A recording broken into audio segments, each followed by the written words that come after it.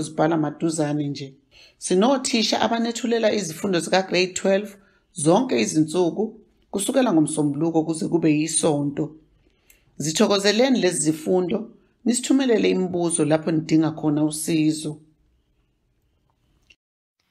Ngibingelela bonke abalaleli emakhaya kanye nabafundi. Okhulumayo uMiss Mazibuko, ofundisa iBusiness Studies. Namhlanje ngizolekelela abafundi in one of the topics esiyithola ku-paper 2 under business roles, and that is human rights, inclusivity, and environmental issues. Learners need to understand that in business studies we have 4 main topics. That is business environments, business ventures, business roles, and business operations. Abafundi abakhumbula ukuthi under these 4 main topics kunama subtopics angena futhi ngaphansi kwawo. For paper 1 umfundi akazi ukuthi uzobheka ku business environment and business operations. For paper 2 we've got business ventures and business roles. So it's very important ukuthi umfundi akwazi ukwa-classifya amaphepha wakhe ukuthi ku paper 1 sithola maphi ama topics, ku paper 2 imaphi futhi ama topics esiwathola khona. Before we start with our lesson, ngizothanda ukuthi si-explain ama concepts lanka amathathu esiwathola kwi topic yethu. The first concept is human rights. Human rights are rights that everyone must enjoy by mere fact that they are human beings. Human rights are all the learners that are familiar with these human rights. And human rights swathola chapter 2 of the Constitution. Okumele umfundi akwazi ukuthi human rights they are universal, meaning they apply to every citizen. Thina as abafundi be-business studies asizukufocasa kuwo wonke human rights which are stipulated in chapter 2 of the Constitution, but sizobheka lama human rights a-apply kuphi in the workplace.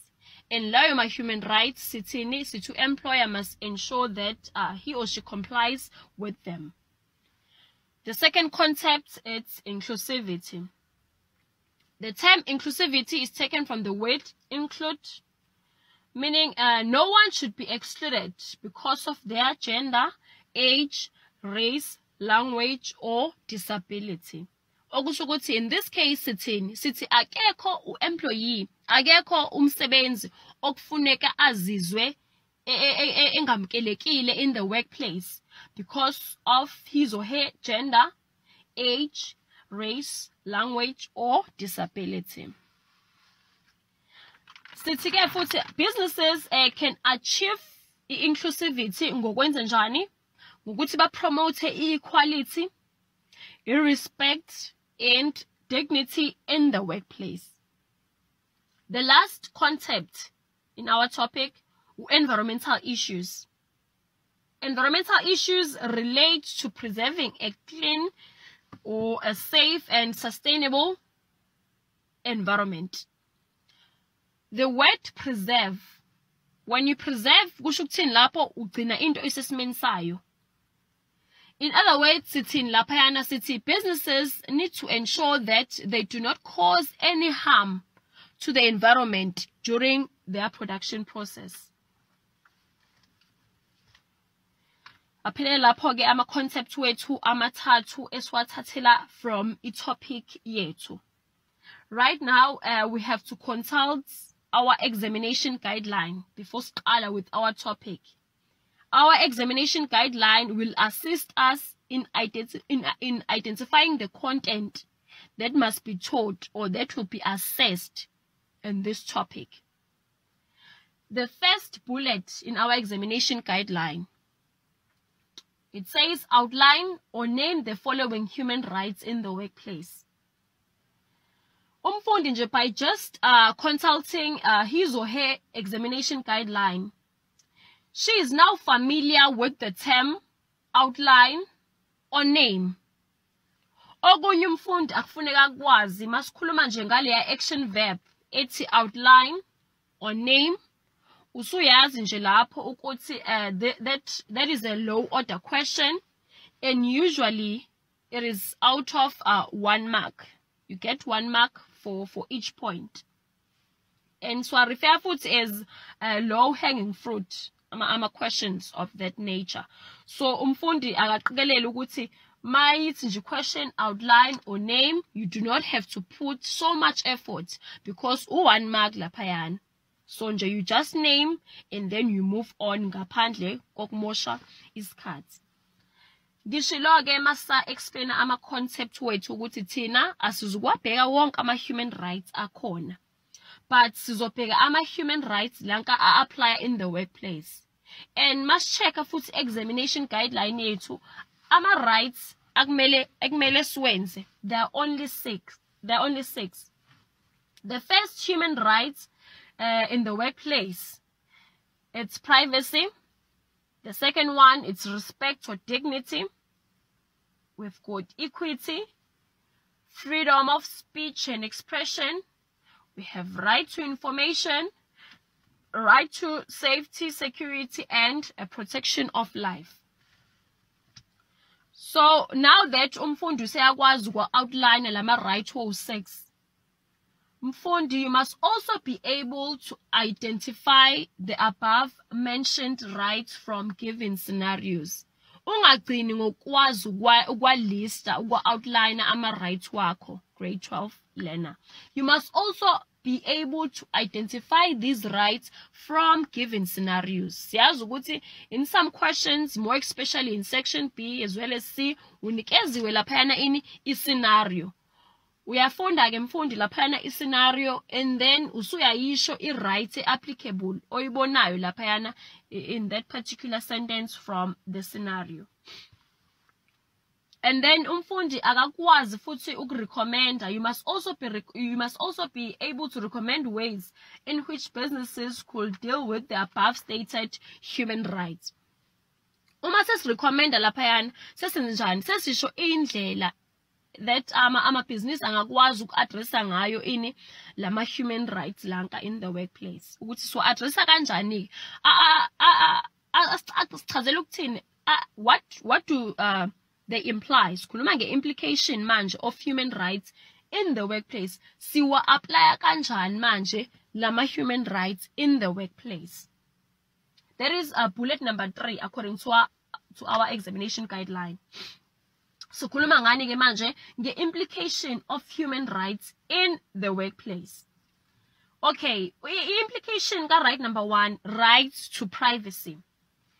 When we talk of right to privacy, sithini ke manje? Sithi ama business, they should not violate the rights of employees and clients. Secondly, businesses should not provide personal information about employees to anyone. In this case, singasho ukuthi ke, say for instance, employee uhambile wayo disclose HIV status sakhe kubani? Ku-employer. U-employee mayise kwenzile lokho, u-employer akakwazi ukudisclose such information to anyone. I-information efana naleyo must be kept confidential. Awukwazi ukudisclose personal information of employees in the workplace. Ma usuwenze njalo, usuyahamba ke wena as an employer udisclose information personal yama employees, uzobe usuwenze njani manje? You are now violating a right to privacy kabani ka employee. The second human rights in the workplace, we've got respect or dignity.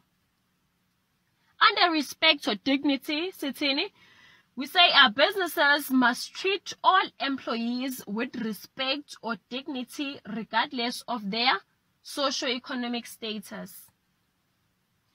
Secondly, they should not force workers to do embarrassing or degrading work. In this case, khuluma ngokuthini ke manje? Ama business, they should treat all their employees with respect. Kubalulekile kakhulu lokho. We've got rights to equity. Under right to equity sitini manje, businesses must give equal opportunities, not discriminate against their employees on the basis of gender, of race, of religion, or sexual orientation. I-right to equity ikhuluma ngokuthini ke manje? Sonke in the workplace, we must be entitled to what? To equal opportunities. We are all entitled to equal opportunities. Kufuneka sonke sinikezwe ama-opportunity anjani alinganayo. And businesses awakwazi ukwenza njani ukudiscriminate on basis of age, of race, of gender, or sexual orientation. Another point under equity sikhuluma ngokuthini ke? There should be equal pay for work of what? Of equal value. Okusho ukuthi in the workplace masenza umsebenzi onjani olinganayo noma ofanayo, asiholelwe phela futhi imali enjani elinganayo. Right number 4, it's right to freedom of speech and expression. Under right to freedom of speech and expression, we say businesses should not, businesses should allow open communication channels between management and employees. In this case, City management, it must be easily accessible. As was communicate with management, tina singabobani singama employees. If you employee and I have a grievance or I have a concern, I must be able to raise such issues without any victimization in the workplace. I must be able to express myself in the workplace. I must be able to voice my opinion or any idea engaba nayo mina as an employee. And lapho ke sisuke sikhuluma ngani nge-right to freedom of speech and expression. I-rights elandelayo, human rights, it's a right to information. Mase sikhuluma ngo-right to information, sithini ke? Sithi ama-employees should be informed as any new information becomes available. If kunama changes, I'm making an example. Kunama changes laphana kuma labor laws. Kungaba futhi ama changes kuphi kuma work schedule, ngaba ama additions to ama policies. If there is such information, mina as an employee, I deserve to be what? To be informed of such information. So kubalulekile ke ukuthi amabhizinisi futhi nawo awakwazi ukwenza njani ucommunicate yonke information entsha to abasebenzi bakhona. And then businesses need to be transparent in their financial statements. Siyadeserve futhi ukwazi about performance yani ye company thina mhlambe as ama investors or ama stakeholders. So ama business kubalekile futhi ukuthi awabe transparent in their financial statements. Kumele sazi about i-performance yani ye company. So akumelanga laphayana bayifihle information regarding ama financial statements. So nje asikwazi ukwenza njani ukwathola sibone ukuthi i-company iperforma kanjani. The last human rights, we've got rights to safety, security, and protection of life. Under right to safety, security, and protection of life, sesithini ke sibheka ukuthi laphayana amabhizinisi awaqikelele ukuthi abasebenzi basebenza endaweni enjani ephephile. In cases where abasebenzi basebenza ngemshini dangerous, employer must ensure that it provides protective clothing to those employees. Provide phela ama-safety gloves, provide with ama-footwears, ama-boots laphayana, omakarapa, in order to ensure i-safety kabani yama-employees. Okunye futhi, elinye point singakhuluma ngokuthi businesses need to comply with safety legislations such as COIDA. UCOIDA siyamthola ku paper 1 under legislations. Siyazi ukuthi laphayana if ama businesses comply with COIDA, okusho ukuthi ama employees wethu they will receive a compensation in cases where they incur ama injuries on duty. Useyakwazi ukuthi employee enze njani akhokheleke. So it's very important ukuthi businesses need to comply with COIDA. Moving right along, again sesobuyela ke futhi manje ku examination guideline siyo checka I point elandelayo. So far we have touched on the human rights. We are now able to outline the human rights in the workplace. We have identified the above stated human rights from given scenarios. Learners must also be able to recommend ways in which businesses could deal with the above stated human rights. Esikhuluma ukuthi manje implication ukuthi amabhizinisi addressa kanjani ama human rights. Now we have to move on to economic rights of employees in the workplace. Mase sikhuluma ngama economic rights, umfundi akakwazi ukwenza njani ukwa outline ama economic rights in the workplace. Economic rights, number 1, we say equal pay for work of equal value. Okusho ukuthi masenza umsebenzi ofanayo olinganayo asiholelwe futhi nemali enjani elinganayo. Employees have a right to join or form trade unions. Siyawazi ama trade unions maningi. We've got Yosatu, Nehau, and Natu, and so on. Umfundi aga understand la ukuthi employees anawo ini ama rights ukuthi bazifomele ini I-trade union yabo noma bazijoinele I-trade union of their choice. Akufuneke kuze kube u-employer ophoqa u-employee ukuthi akajoine yipi I-trade union. Akulunganga lokho. U-employee unayo right yokuzikhethela I-trade union of his or her choice. Right to participate in legal strike. Ama-employees futhi analo ilungelo lokuthi abahambe phela bayoba yingxenye yani yama strikes lanka esiwabiza ngokuthi they are legal, ama-legal strike. They have rights to safe and healthy working conditions. They've got a right to reasonable limitation of what?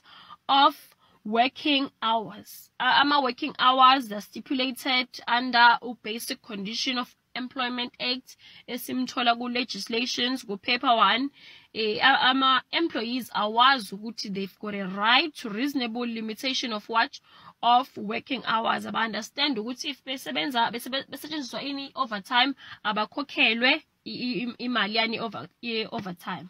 And then abazi futhi abasebenzi ukuthi laphayana ku BCA siyalithola futhi point elikhuluma ukuthi workers may not work for more than 45 hours in any week. So abasebenzi abazi ukuthi futhi banayo I-right to reasonable limitation of what? Of working hours. Moving right along to social rights and economic rights. Under social rights and economic rights, learners must understand ways in which businesses could promote these rights in the workplace. Sesikhuluma ngobani ke manje? Go social rights and nobani no cultural rights.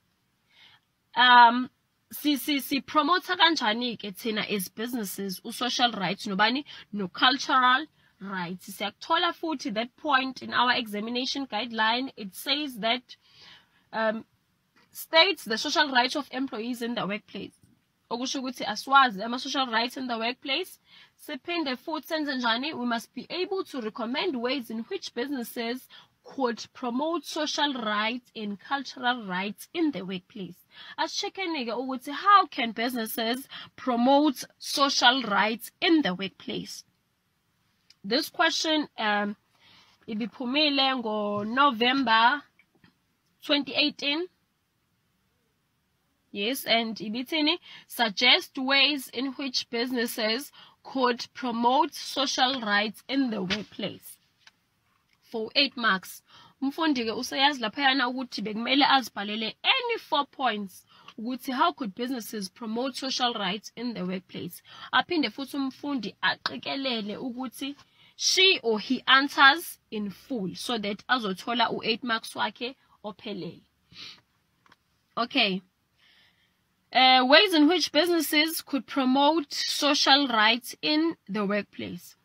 Point number 1, businesses should ensure that employees have access to clean water or social security. The second point, encourage employees or provide opportunities for skills training or basic education. Ama-business futhi improve ama-skills of our employees. Sikhumbuleke laphayana ukuthi masikhuluma ngo-social rights, ama-social rights are all about improving the standard of living of our employees. So it's very important for businesses to improve the skills of their employees.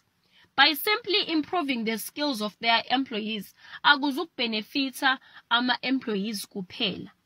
But nathi as a business, siyabenefita ngokuthi by sending our employees for training. Thina as a business, sibenefita kanjani? Okokuqala nje, we will gain a competitive advantage over our competitors. Ngokuthi sitraine ama-employees wethu. Ama-employees wethu mase sibatrainile benze njani? Bazoba competent, bakwazi ukwenza umsebenzi ngendlela. So siyabenefita ke nathi as a business. At the same time, siya promote social rights in the workplace. We also must register workers with UIF. Sibonile ke le UIF yenzeka due to COVID-19. Bekune lockdown.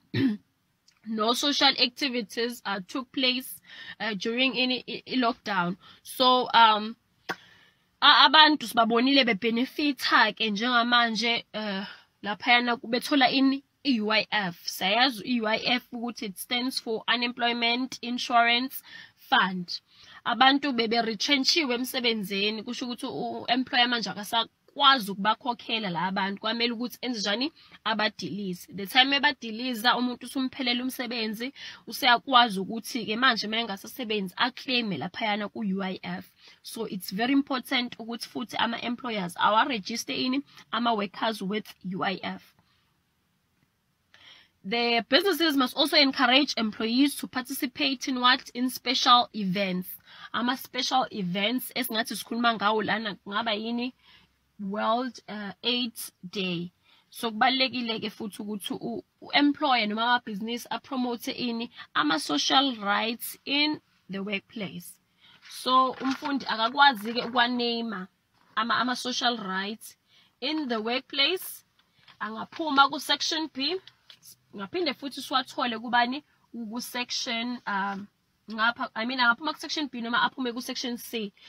Ephepheni nje leli belibhala trial examination ngo-2020 ku question 6 iphumile laphayana i-question bullet number 3 ibithini advise businesses on how to promote cultural rights in the workplace. Okubalekile nje mfundi ukuthi ubhale ama-sentences wakho uwabhale in full so that uzothola imark lakho elinjani eliphelele. Now we're going to move on to ways in which businesses could promote cultural rights in the workplace. Njengoba sengishilo nje ukuthi this question sitholile ku question 6 ephepheni trial examination bullet number 3 ku essay. And then now mase siyidiscussa ke laphayana ukuthi addressa kanjani noma sipromote kanjani cultural rights in the workplace. Singasho ukuthi we can encourage our employees to participate in cultural activities. Encourage ama-employees wethu ukuthi participate ku cultural activities. Okusho ukuthi nathi as a business in that way we are in cultural rights. Nje sisuka ku-September, on the 24th of September, bekuyi-Heritage Day. Lapho u-employer anga-encourage ama-employees wakhe ukuthi bagqoke their traditional attires. Ngokwenze njalo nje usepromoter ama-cultural rights in the workplace.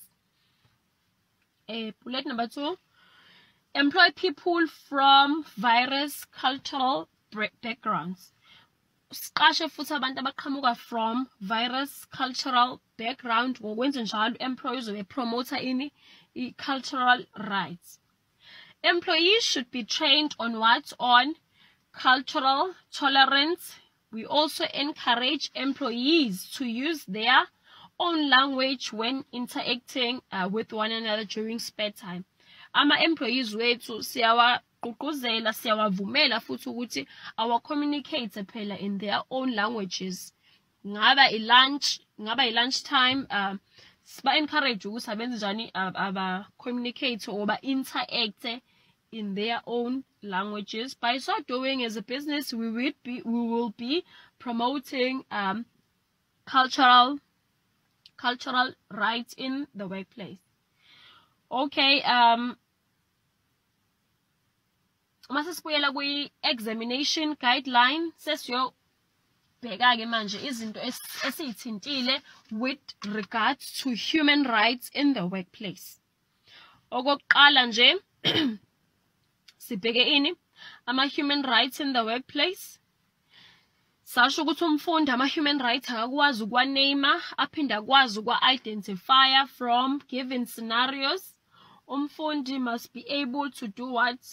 To recommend ways in which businesses could deal with human rights in the workplace.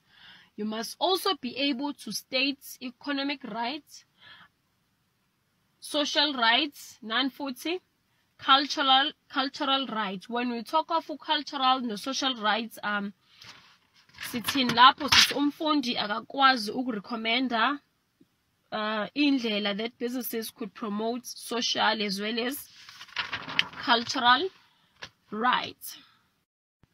Before we move on to diversity, let us look at the implication of equality, respect, and dignity for businesses. Point number 1, businesses should treat all their employees equally regardless of their race, color, age, gender, or disability. Sithini-ke laphayana sikhuluma ngani nge-equal treatment of employees, ukuthi sonke we must be treated fairly in the workplace regardless of race, of age, of gender, and so on. And then all workers should have equal access to opportunities, positions, or resources. Okusho ukuthi if kunama promotions ebhizinisini sonke asikwazi ukwenza njani apply for that particular position, as long as that particular individual possesses the necessary skills and ability to do the job. And then businesses should also respond swiftly to incidents of discrimination or unfair treatment. Okusho ukuthi if kuno employee ongaphathekile kahle or ozizwa discriminated, ngaba on basis of age, of race, of gender, of skin color, employer kufuneke aqikelele ukuthi uyawa attend such incidents ngokukhulu ukushesha. Okay, now we have to move on to diversity. Yini ke umfundi okufuneke ayazi under diversity? Ku-4 kuphela esizokubheka laphayana ku-diversity. Umfundi grade 12 akakwazi phela elaborate on the meaning of diversity. Ngisakhuluma nje about that first bullet esilithola futhi ku-examination guideline. I-question iphumile ngo-September trial examination 2020. First bullet, elaborate on the meaning of diversity in the business. So as a grade 12 learner, you must be able to define what diversity is. You must be in a position of being able to explain the meaning of diversity. Umfundi akakwazi futhi ukwenza njani ukuname ama diversity issues. laphayana masinema ama-diversity issues ephepheni lango-June 2018 ibiphumile i-question efuna abafundi ukuthi abenze njani abawa-outline ama-diversity issues. Sikhulumile leyo yoku-outline ukuthi umfundi akenze sure ukuthi nje mawusanema uyalithola lelo maki njengoba linjalo. So with regards to the second bullet from our examination guideline, i-question ingasho ukuthi wa-outline, i-question futhi ingakhiphela i-scenario, and then from a scenario you must be able to identify these diversity issues from the given scenario. Bullet number 3, recommend ways in which businesses could deal with the above stated diversity issue. The last bullet, it says discuss the benefits of diversity in the workplace. So masisikhuluma nje ngo-diversity, the meaning of diversity, we say it refers to the variety of people employed based on age, race, gender, disability, personality, and so on. So njengamanje uma sesikhuluma nge-diversity, we talk about a variety. Okusho ukuthi nje i-keyword laphayana ku-diversity, it has to be variety, ukuthi sikhuluma ngezinto ezinjani ezahlukahlukene. So in this case masisibuyisa in the workplace, i-diversity sithini? Sithi businesses must employ a variety of people, okusho ukuthi uzoqasha abantu abanjani abahlukahlukene on the basis of age, of race, of disability, personality. Nakho sibheka ukuthi nje abantu esibaqashayo bahluke, bangahlukiswa yini ukuthi siqasha abantu abaneminyaka enjani eyahlukahlukene, siqasha different genders. We also cater for those people who are disabled, people with different personalities, and so on. So nje keyword yakho mfundi with regards to diversity, sikhuluma ngani nge-varieties, qasha abantu abanjani abahlukahlukene. Businesses must employ people from different cultural backgrounds. Ngokwenze njalo nje sesithi we are a diversified workforce, because ibhizinisi okusho ukuthi iqasha abantu abaqhamuka from different cultural backgrounds. Okay. Aspect number 2, we've got diversity issues in the workplace. Umfundi must be in the position of being able to identify the diversity issues from the given scenario. You must also be able to name the diversity issues. Diversity issue number 1, it's poverty, inequality, race, gender, language, age, disability, religion or faith, and lastly we've got culture. Dealing with the diversity issues in the workplace. The first diversity issue ubani poverty. Sithini masichaza poverty? Sithi it is the state of being poor and not being able to satisfy the basic needs. So how can we address sidila kanjani ke with poverty in the workplace? Okokuqala, we have to train all employees so that they can be able to deal with retrenchment. So uma sesibatrainile ke ama-employees wethu sithini? Sithi bazokwazi ukudila nani ne-retrenchment. Badila kanjani with retrenchment? Sizobatraina, they acquire the necessary skills, okusho ukuthi u-employee mayisephelele umsebenzi uzokwazi ukusebenzisa lama-skilled, lama skills awatholile in the workplace ukwenza njani ukuziqalela i-business lakhe. So in other words, laphayana if we train our employees, okusho ukuthi siphinde futhi si-encourage noma si-encourage i-self-employment, ukuthi umuntu base simtrainile mayise-retrenchiwe uzokwazi phela ukuziqalela business lakhe ukuthi naye akwazi ukuziphilisa. We can also reward employees for service well rendered. Abantu abenze kahle, abasebenze kahle, abawenze kahle umsebenzi, siyaba-rewarda. We offer subsidized meal. Ma u-employer maye subsidize laphayana, ama-meals wama-employees. Okusho ukuthi u-employee uma esayithenga leya meal uzobe seyithenga at a reasonable price, because kusho ukuthi u-employer has met u-employee halfway, wangenelela. U-employee uma esethenga that subsidized meal uzobe seyithenga at a reasonable price, because izobe isisubsidiziwe leyo meal leyo. We supply free uniforms to employees for what? For safety purposes. We can also ensure that the prices of products are affordable for the identified consumer market. So, sisadila nayo nje issue ye-poverty. Se-ensure ukuthi, seqikelela ukuthi ama-products wethu that we are offering in our business siwadayisa at a reasonable price, so that most of our people aim ukuthi sibadayisela this particular product bayakwazi ukwenza njani, bayakwazi ukuyi-afforda. And then we move on to the next or to the second diversity issue. Sekubani manje? Seku-inequality. When we talk of inequality sikhuluma ngokuthini? Ukungalingani. Senze njani-ke, sidila kanjani nale diversity issue? Implement equal opportunity policies when appointing new staff. Masikhuluma nge-equal opportunity policies, sikhuluma ngani?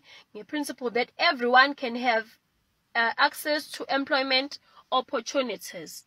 Okusho ukuthi nje siya-avoida nje i-discrimination laphayana kubani? Inequality. We also implement an employment equity plan for businesses. Equal opportunities should be considered when promoting staff. Okusho ukuthi all the employees deserve equal opportunities. They deserve equal employment opportunities.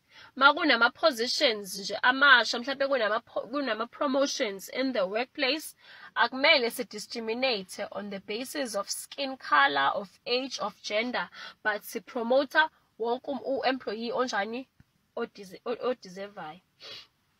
And then another diversity issue, it's race. Masikhuluma nge-race, sithini-ke laphayana, we need to implement affirmative action policies as required by law. Masikhuluma ngo-affirmative action policies, sikhuluma ngaleya policy that was introduced by the government in order to redress the imbalances of the past. Siya-understand sonke ukuthi kudala there were certain jobs for females, kunemisebenzi yabantu besilisa, kwakunemisebenzi ekuthiwa laphayana loyana nje umuntu wesifazane akakwazi ukwenza. So affirmative action uzolungisa wonke lawo ma-imbalances ayenzeka kudala. Njengamanje it's no longer the case. Ingakho nje sikwazi ukubona abantu besifazane ba-owner ini big companies. Uyamthola nje umuntu wesifazane e-driver ini i-truck enkulu. Imisebenzi le kudala kwakuthiwa eyabantu besilisa. Njengamanje lokho akusa-apply. Sonke sinjani?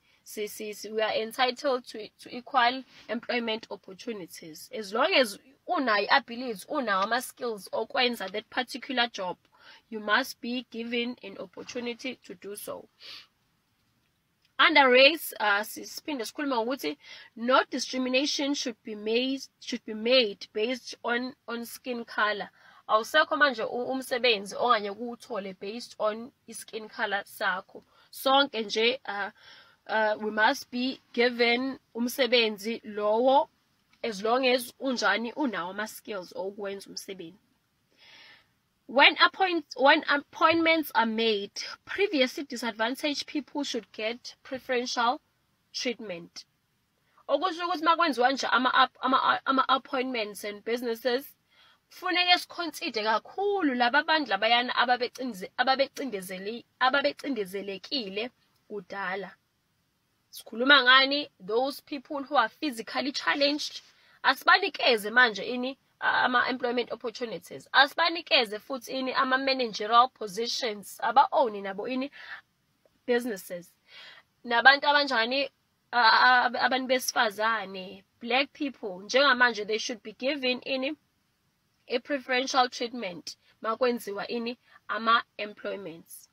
And then businesses must also comply with Employment Equity Act. Employment Equity Act siyamazi singabafundi be-business studies ukhuluma ngani nge-equal treatment, and then sibe no triple BEE when appointing people. Triple BEE yena aim akwenze njani, promoting blacks for managerial positions, but developer ini ama skills in order to promote ini ownership. Sikhuluma ngani futhi awarding tenders, nakhona futhi sa encourage ini ownership. So businesses need to comply with those acts in order to deal with a diversity issue ekubani race. Sibe no gender. Under gender as a diversity issue sidila kanjani ke nayo? Sithi males and females should be offered equal employment opportunities. Employment opportunities, they shouldn't be based on gender. Must promote nje abantu noma siyaqasha, as we need to cater for both gender. Ngaba yini ama males, ngaba yini ngaba ama females, siyabaqasha bonke laba abantu labayani. Business directors should promote both men and women in managerial position. Ababe promoted ama females, ababe promoted futhi nani nama males kuphi kuma managerial positions. Singaconsider only males cha, but we also cater for women in managerial position. New appointments should be based on skills and abilities.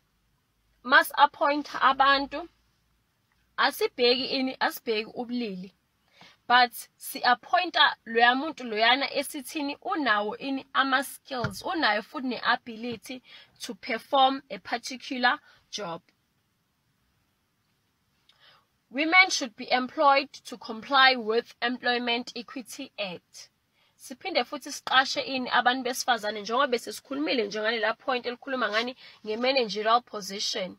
Njengamanje nje siyabona abantu abesifazane benze njani, they are owning big companies, they are in high managerial position. Ama business mayenze njalo asuke enze njani, they are complying with Employment Equity Act. Sibe no language as a diversity issue. Mase sikhuluma ngo language, sidila kanjani ke thina no language in the workplace.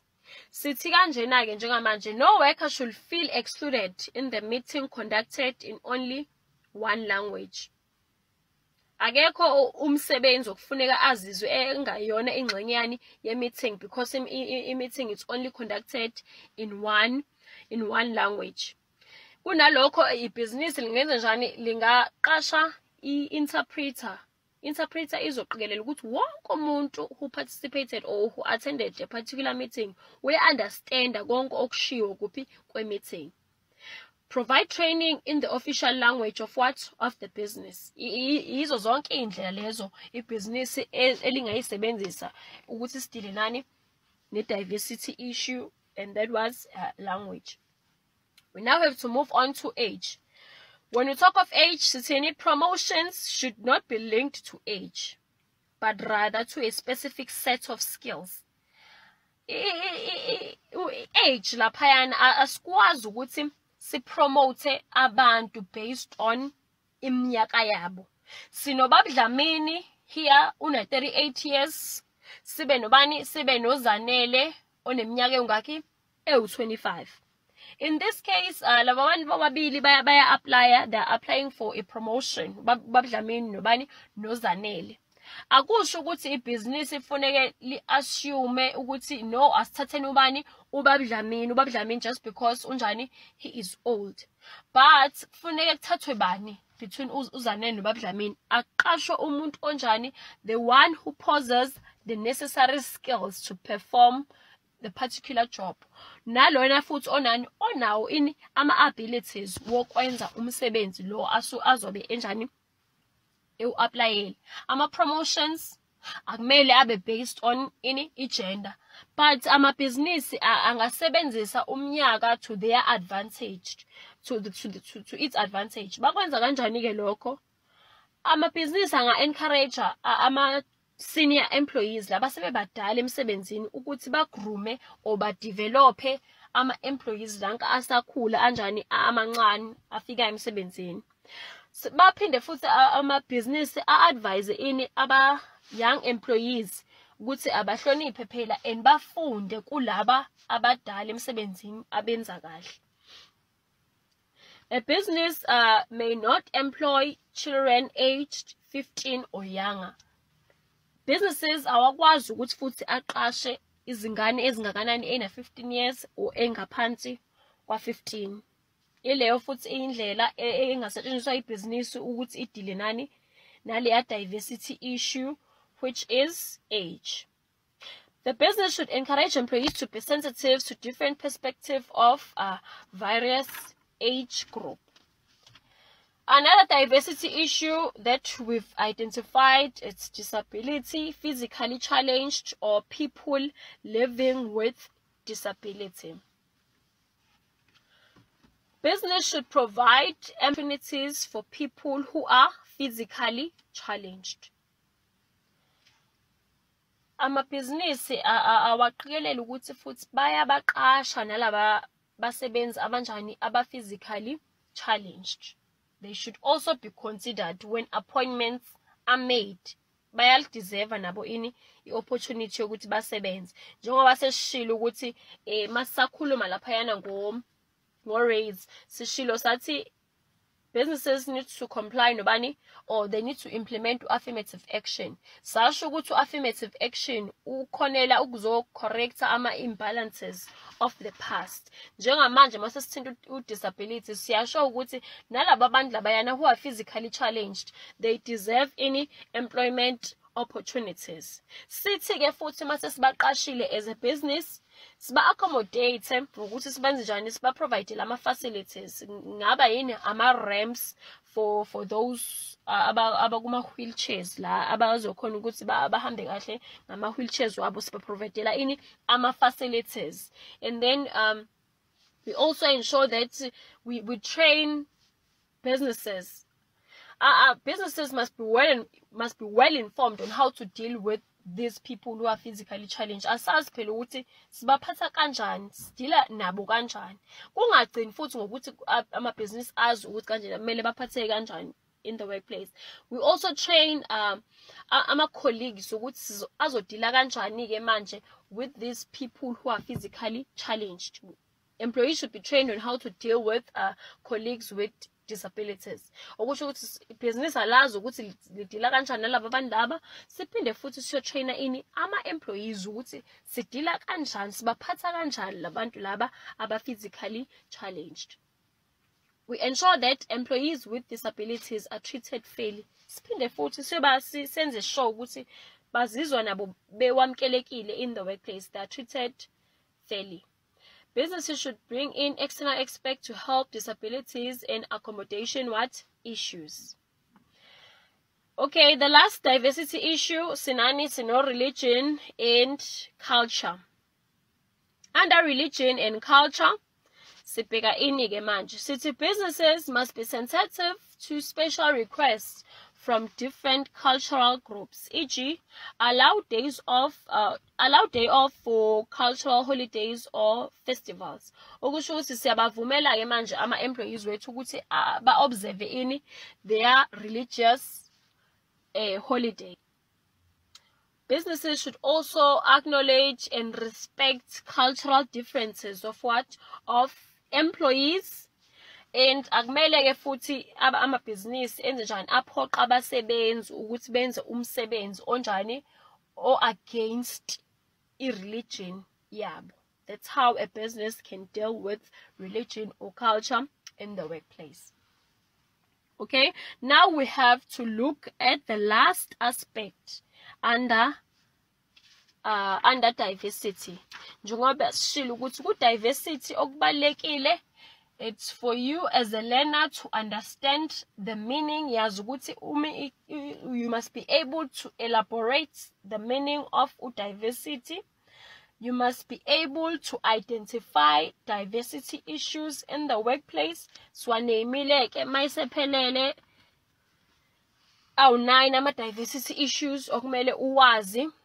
Umfundi akabe kwi-position yokuthi uyakwazi ukwenza njani uku-outliner in case i-question ithini outline any diversity issue. Aphinde futhi umfundi akwazi ukwenza njani ukuyi-identify from i-scenario i-diversity issue. And then aphinde azi umfundi ukuthi sidila kanjani-ke with diversity issues in the workplace. Njengoba bese sichazile konke lokho. Now we have to look at the benefits of diversity in the workplace. We had such question ngo-2018 in June. Ebifuna umfundi discuss inama benefits of diversity issues in the workplace. Thina-ke as a diversified workforce sibenefitha kanjani? Mase sikhuluma nge-benefit sikhuluma ngani? Ngokuthi imuphi-ke manje umthelelo omuhle thina esiwutholayo as a business or as a diversified workforce. Okokuqala nje, i-diversity in the workplace izo-improve i-motivation. Our employees will be motivated because we are a diversified workforce. Businesses with a diverse workforce are more likely to have a good public image. We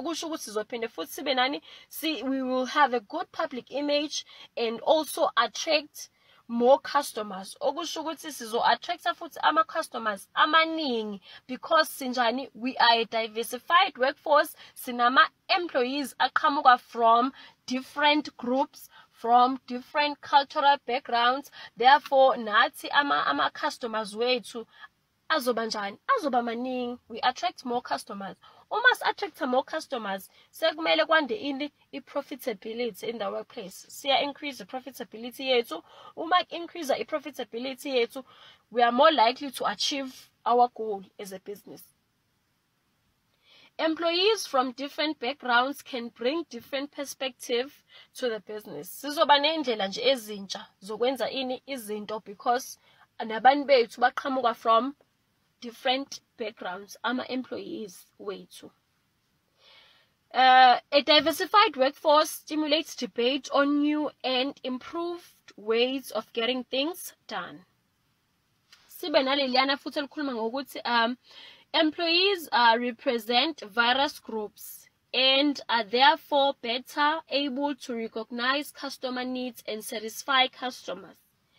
Njengamanje sithi ama-employees wethu, they are from different groups. Sikhulumile masithi sishilo laphana masachaza u-diversity ukuthi simchaza ngokuthini u-diversity. Sithi sikhuluma ngabantu abanjani abaqhamuka from different ngaba cultural backgrounds, ukuthi labantu laba they have a different cultures. Angithi sibaqashile-ke thina bayini bangama employees wethu, okusho ukuthi bazokwazi futhi uku-identify izidingo zama customers wethu ezahlukahlukene. Ngalokho sekusho ukuthini thina sizokwazi ukwenza njani ukusatisfya izidingo zama customers wethu accordingly. Lokho futhi sekuyasibenefitha thina as a what? As a business. Sesiyakwazi ukuthi sithole ini i-profits enjani improve. We are going to be able to improve our profitability because siyakwazi ukuthi senze njani provide what is demanded by ama customers wethu. Lokho provide accordingly, provide lokho okufunwa yini ama customers wethu.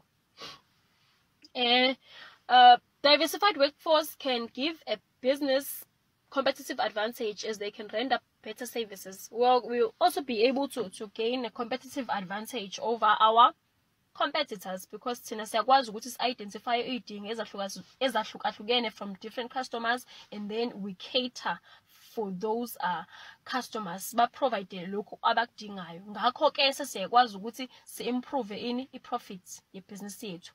Maku-improve ini i-profits kufuneka kwenzakaleni lapho siyakwazi ukureacha ini i-goal yani yebhizinisi lethu. Okay, siyivala lapho-ke under u-diversity. Bafundi, muvela to environmental issues manje. Njengoba sesiqedile ngo-diversity, sekumele siqale ubani environmental issues. Laphayana ku-environmental issues, sishilo masaqala with our lesson, sisa unpack ama-concepts. Sasho sathi masesikhuluma ngo-environmental issues, these issues, they relate to preserving a clean or a safe environment. So, ikuphi-ke umfundi, imaphi ama-outcomes ekumele siwakhave under environmental issues? Okokuqala nje, umfundi akakwazi phela ukudiscussa, uku-outliner, or uku-explainer ama-roles of health and safety representatives in protecting the workplace environment. Secondly, grade 12 learner, you must be able to explain the responsibility of workers in promoting human health and safety in the workplace. You must also be able to explain the responsibilities of employers in promoting human health and safety in the workplace. Lastly, you must be able to recommend or suggest strategies or ways in which businesses could protect the environment and promote human health in the workplace. And ilesson yethu iphela kanjalo, and siqeda laphayana kubani, siqeda kuma environmental issues. Siyanibonga ngokufunda nathi. Siyanimema ukuthi nithamele futhi nakusasa. Ningazithola lezi zifundo ekhasini lethu lika Facebook elithi Go Digital SA Foundation na ku YouTube elithi Go Digital SA Foundation. Ziyatholakala na ku Khosi FM njalo ngoLwesine kusukela ngo-9 kuya ku-10 ebusuku.